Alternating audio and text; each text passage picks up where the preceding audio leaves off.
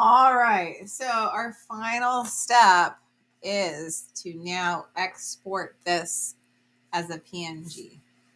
So we've published it. We're going to come on over here, click on our download button. We're going to see that we have a number of options. Okay. I can download this as a Tableau workbook, a PowerPoint, a PDF, a crosstab, or an image. I'm going to do all of them just to demonstrate it really quickly. So the first one was image. I'm going to click image. It's going to process that. If I click on that, boom, this is what we've got. Okay. Now my dashboard doesn't have a header or, a dashboard title. So I am still missing some things that I might want to add in here, but this is pretty solid. I'm going to close that. I'm going to download the next option, which is a crosstab. So it'll ask me which of the two crosstabs do I want to download. Now I could select all of them if I wanted to.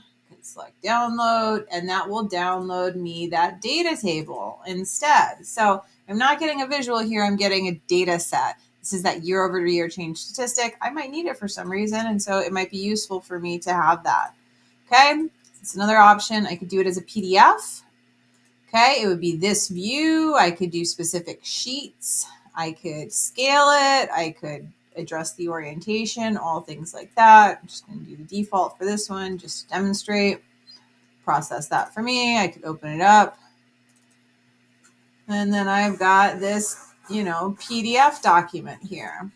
All right, so what's the next one I've got available to me is a PowerPoint. Also very helpful. Again, this view or a different sheet. I could download it. And what does it give me? Well, it gives me a PowerPoint file that I could then go ahead and either insert that into my presentation. Okay, it gives me this link directly to it. So if I were to select that link, it's going to pop me into Tableau. Well, and then it also gives me this, great little slide preview here.